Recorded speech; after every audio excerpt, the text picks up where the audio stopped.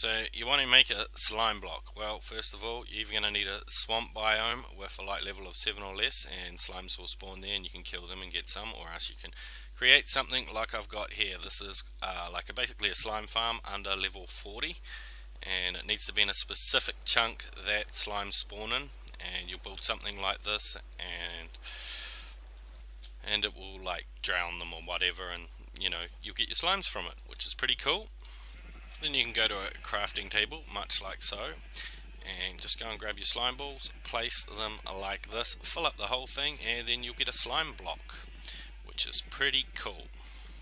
Now there's some interesting attributes to slime blocks compared to normal blocks. You can see here I've placed 2 stakes on the edge of here. Now we're just going to quickly run all the way around to where I put the switches, and we're going to fire off these pistons, and then we're going to run around. And you can see the slime block has a bouncing effect, so it's pushed this stake all the way out to here, whereas the normal piston hasn't. So this can be used in several designs, like so. This is basically it's a sugarcane farm. If you look at the bottom chest, you see it's generating sugarcane automatically, collecting it automatically, and it's using slimes all the way along instead of having a heap of pistons, and so that saves having to use so many pistons.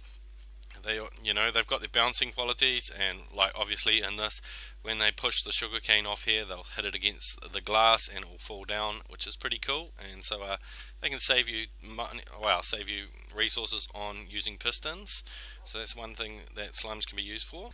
Another thing can be used for reducing your fall damage. I don't think it applies to zombies and all that sort of stuff. So as you can see, if we drop down here, we just bounce, yeah, and that's pretty cool.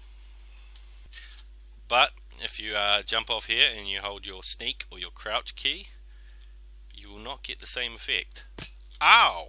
You see what I mean? And so yeah, they're quite cool, and they're being used quite often now. I believe these are some of the changes in the latest patches that have made it so that you can do this sort of cool stuff with it. I love my sugarcane farm. I think there's a great use of slimes, and you can see the big long row here, and we've actually only got 4 pistons and only 2 that actually have anything to do with it. As you can see there, they've got a hopper timer here with a couple of pistons on it. So yeah, that's my video on how to make slime blocks and a bit of the uses of them. I hope you've enjoyed it. Cheers.